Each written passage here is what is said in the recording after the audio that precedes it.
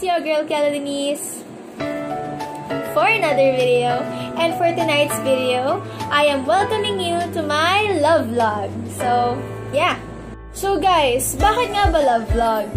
Because teenagers like me, like you, often feels admiration towards someone and mistaken it into love. So, okay, so first, let's differentiate admiration from love.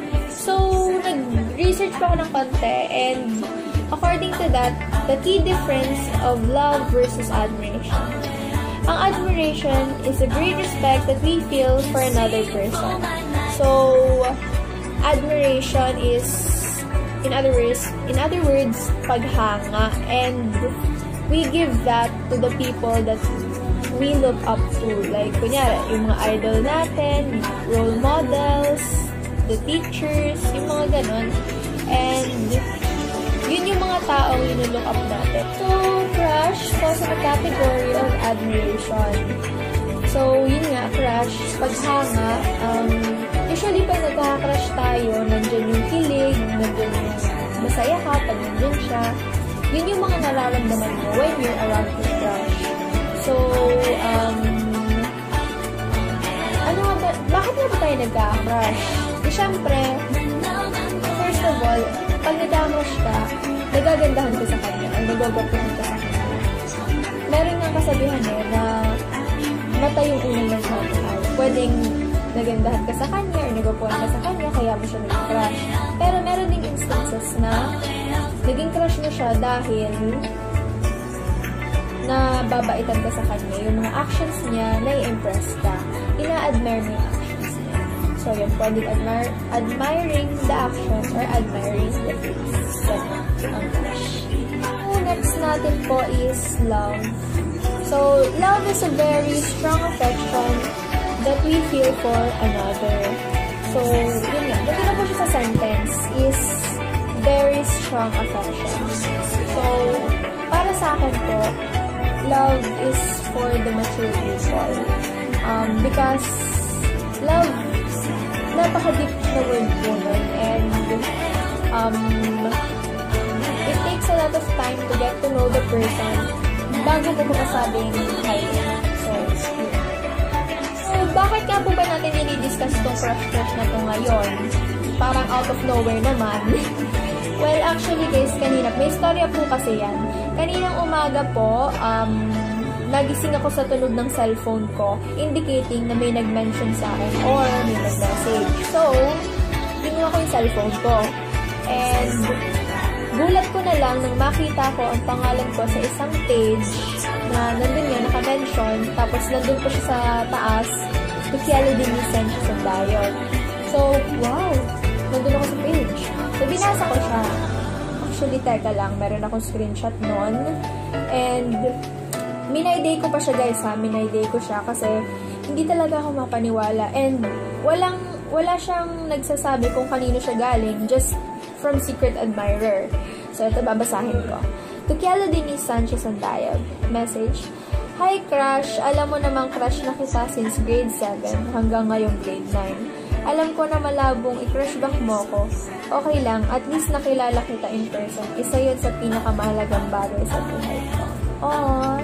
So, napaka-sweet naman po ng taong yun, kung sino ka man. Parehas din tayo na naghihintay ng 3 years. 3 years na rin po kasi ako naghihintay para dun sa crush ko. Hey, baka ikaw yun. Charot. So, anyway, yun, sabi ko, nakalagay din sa my day ko, ang gandang bungad naman po nito, sino kaya to? So, hindi ko na po inalam kung sino yun. So, hide ka lang. Because, you know, malay nyo ba, guys, kung kailan siya ready umamin, then gagawin niya. So, anyway, back to the main topic of this vlog. Nag-post din po ako kanina sa my day ko na gagawin ko tong vlog na to and na gagawa ako ng video about sharing the message of your the message for your crush. Nag-post po ako sa my day ko inviting them to send me a message for their crush And babasahin ko siya for this vlog. So, nakakuha naman po ako ng mga messages and may iba pong gustong magstay anonymous and kasi baka malay niyo nanonood yung mga crush nila ngayon dito sa video na to and ayaw naman nila mag-blow yung secret nila. So, let's get right into it. I'm gonna be reading the first message na nakuha ko kanina. So, yeah. Bakit ko nga ba naisipang mag-invite ng mga friends ko para magbigay ng letter para sa crush nila? So, kasi alam niyo guys, alam niyo naman yung feeling na yon na hindi tayo makaamin sa crush natin kasi takot tayo sa rejection. So, ito na nga po yung outlet na binibigay ko para sa kanila para mailabas yung bottled feelings na yon. Pero at the same time, hindi sila matatakot kasi hindi sila ma-reject. So, by the way, safe naman po yung info nila, like yung identity nila kasi hindi ko naman ibabanggit.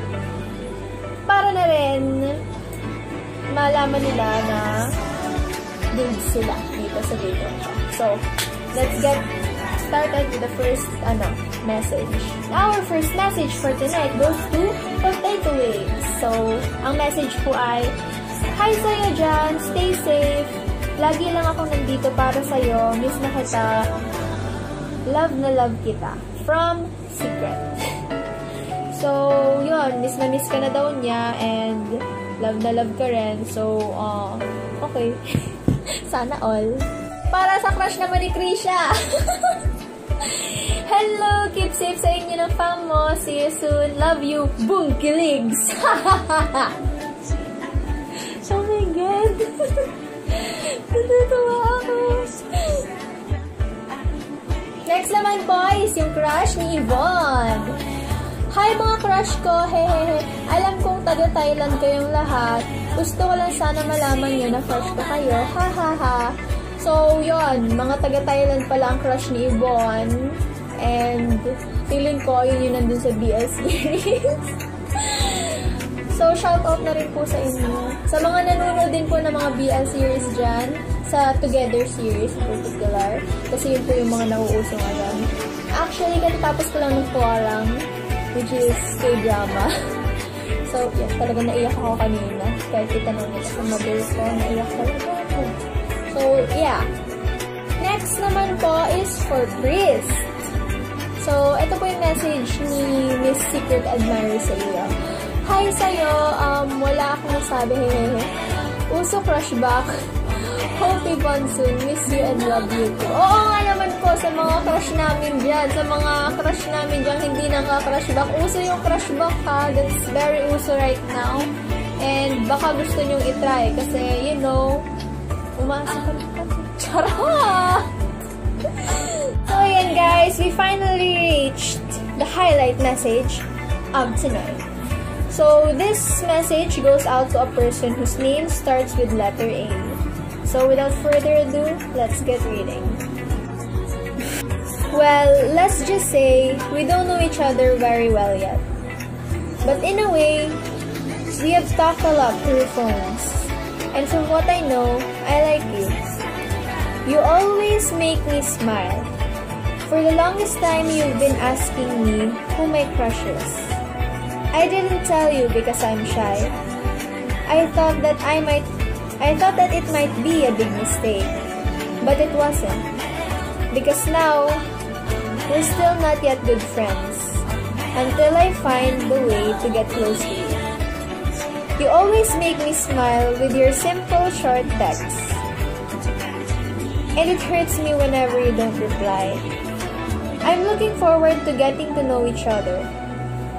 I know I will be meeting other girls prettier than you. But just so you know, I will always choose you. I love you. From VK. So, yun. Thank you, VK, for sharing that message. Ang ganda-ganda and halatang heartfelt. So, anyway, sana nagustuhan mo yun, eh. So, at this point in time, guys, I just wanna say thanks sa lahat ng mga nagbigay ng messages nila para sa crush nila.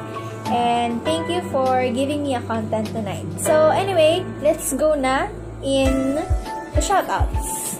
So, yan. Shoutout po kay Faith Nicole. Hi sa'yo, be!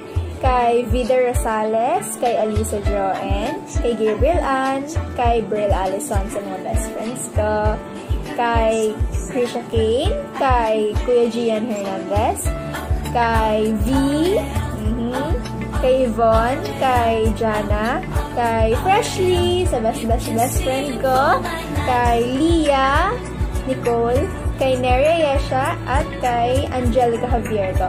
At kay Margaret, kay Margaret Golifardo. Ayan po yung message niya. So anyway, okay guys, thank you nga po pala dahil 900 subscribers na tayo ngayon, 100 more and 1K na tayo. So anyway, nagsimula po tayo ng June 7 and halos wala pang isang taon and pa 1K na tayo. So yun, thank you po doon. Thank you po sa walang sawang support niyo sa akin. And yes. So anyway, I hope you enjoyed this video. Give this video a comment, like, and click that subscribe button. So anyway, yun lang po. Bye-bye!